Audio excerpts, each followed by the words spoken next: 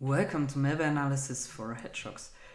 We continue with the anti-reversing series, which I haven't done for quite a long time. So today we look into an anti-dump technique, which is called header erase.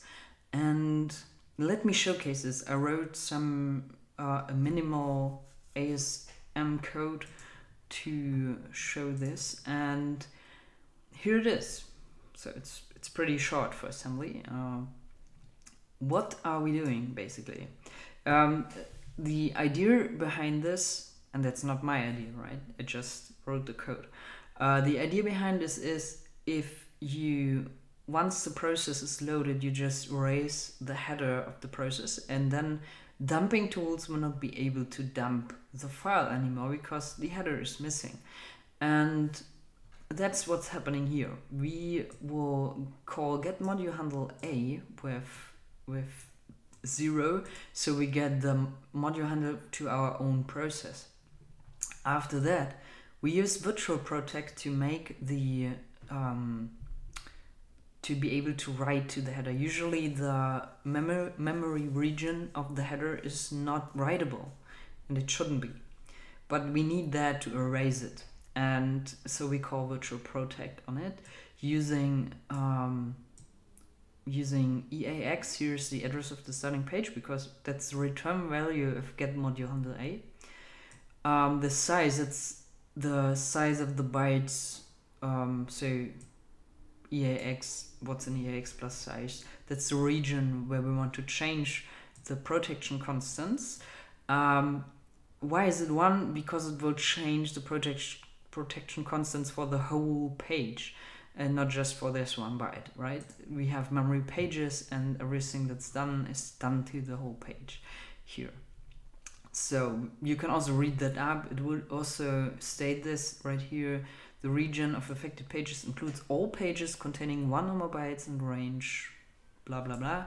So if you put a 2-byte range, it could happen that you change the protection attributes for 2 pages and not just 1, if it's right on the page boundary.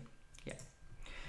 The next argument is the memory protection options. So the constants say here page read write, which is constant 4, and yeah, so that's also what we have here.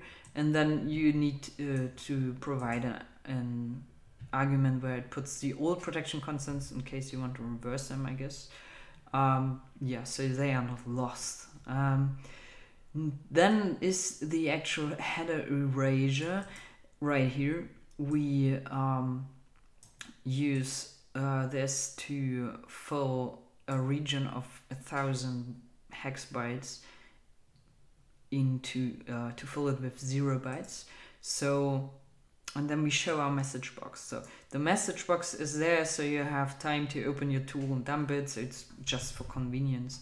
And now I compile this. So if you click on that, it says set erase, not try to dump it.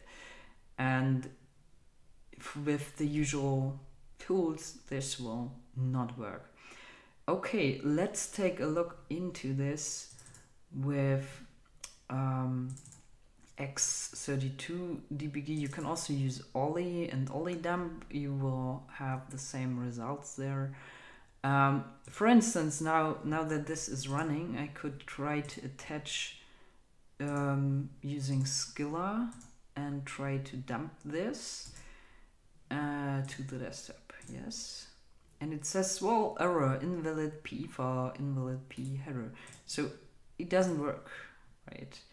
Now let's open up the thing here.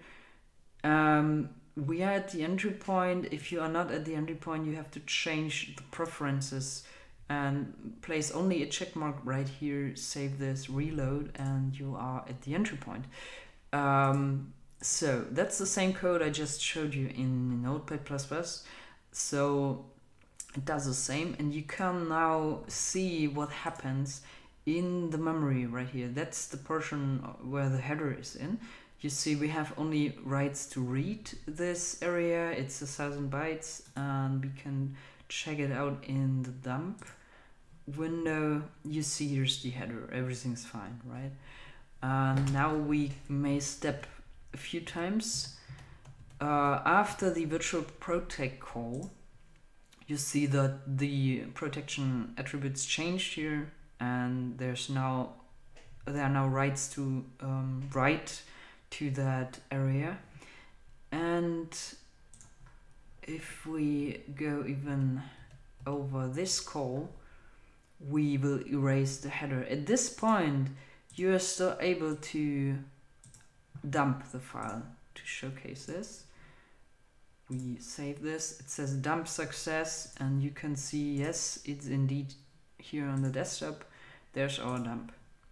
Everything worked fine. And if you step over this, check out the dump window, you see now it's erased and we cannot dump it anymore. So, well, the same thing that we saw right before, right? Okay, save. Yes, we replace it, and it says invalid PE header or PE file. So that's it already. If you want to get around it, you would probably just try to avoid the erasure. So if you find the code that erases the header, just somehow get rid of that code, jump over it, whatever. Yeah, that's neat. But anyways, it will prevent maybe prevent also automatic dumping or like generic dumping tools. Yeah, that's it. Thanks for watching, and see you next time.